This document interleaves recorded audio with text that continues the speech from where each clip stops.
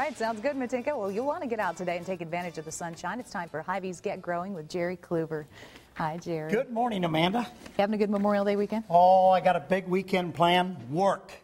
This is going to be a great weekend to be at the garden center. And been out already this morning, deadheading my roses, watering the tomatoes. And so let's get growing and let's get some emails answered. All right, let's start with Nicole from Osceola. She asked, Jerry, what product should I spray my fruit trees with to keep bugs from attacking the fruit on the trees? I would walk right up to a shelf and get some fruit tree spray and spray about every 3 weeks, clear up until harvest. Now that brings up a question. If you've got a dial-on sprayer that we've been promoting, to kill hard weeds, you're going to want to make sure you clean it out with some good old Hy-Vee baking soda. 3 tablespoons of that in there, slush it around, and if you got time, leave it sit 24 hours. If not, run it through the sprayer. Of course, this operates with a garden hose. Remember, folks, this is a fertilizer sprayer. This is a chemical insecticide sprayer. So you need Hy-Vee baking soda to neutralize it so you don't go killing the fruit tree, in her case. Yeah, that would not be good. All right, Teresa from Des Moines wants to know, in 2007, I transplanted a hybrid hibiscus from my mother's yard when she passed away. It has done beautifully every year. We plan on moving. Can I dig up some of the root after it flowers and have it grow in a clay pot? I would take and go ahead and dig it up, and we want it to live for, no doubt. This is a sentimental deal. And you want to dig it up, but I'd like to see it have its final resting place in the ground other than a pot.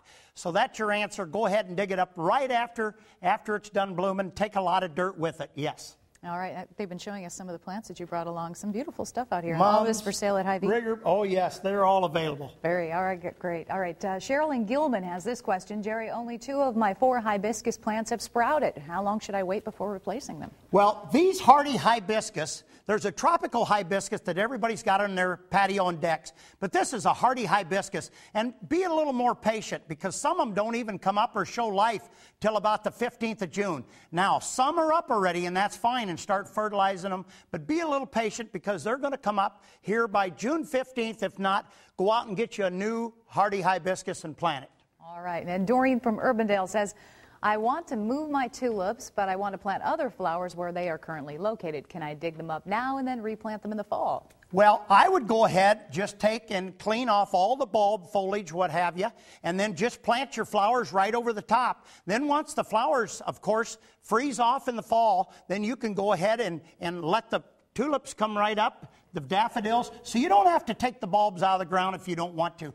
Leave them in the ground, put your annuals down 4 or 5 inches, and they're going to be fine. All right, and Stephanie in Altoona has this problem. She says, I have a squirrel that's digging up the plants I just planted. What do I do to stop them from doing this? I've tried hot pepper flakes in the soil, but that doesn't seem to stop them. When I left my house this morning, there's 3 squirrels playing in the tree, and of course, they like to get up there and just cut off branches and all, and in her case, go ahead and use Repel.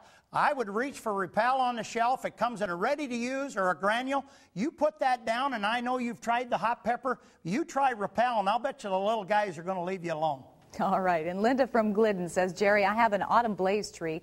The leaves turn yellow, get brown around the edges, and fall very early in the season. I've used fertilizer sticks, but see no change. Can you help me? I want you to go back to that fertilizer stick, and I got a feeling you're not using enough of them.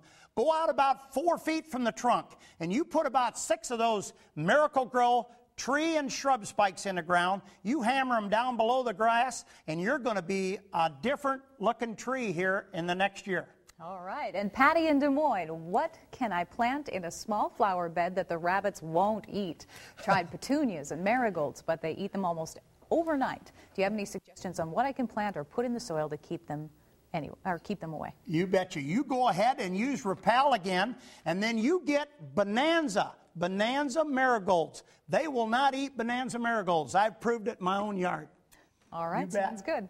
Well, if you have a question, gardening or growing questions, lawn or garden, Jerry's expert at all of it.